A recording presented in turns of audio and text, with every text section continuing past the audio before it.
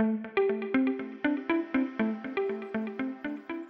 just really excited to get out there and practice my interviewing skills, to get a bit more tips in terms of professional development. Everyone here that you'll meet with is really passionate and they have skills, and the hardest thing is just to polish that. To better themselves and make connections. One of my favorite things to do is tweak and fine-tune my resume, so I like getting the opportunity to have someone else look at it, someone who doesn't know me and can objectively give me feedback on it. You can't pick who's going to be interviewing you, but the one thing that you can pick is how you go into it and how you approach the situation.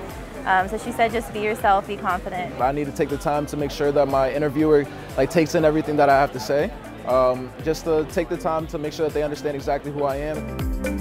In the LinkedIn seminar, I learned ways to make what I've done, what I've accomplished, and what I'm trying to do more easily accessible to recruiters. And I learned a little bit more about how I could optimize my search to make sure that I'm finding the jobs that are right for me in the places that I want to be.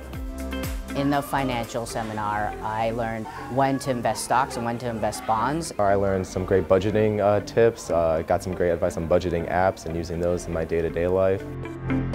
I always look forward to Comcast Career Day. As a young professional, I will take any help that I can just to get out in the professional world. This is just an opportunity to learn, to meet great people, and just also be with my teammates and grow as well. It's definitely rewarding, for sure.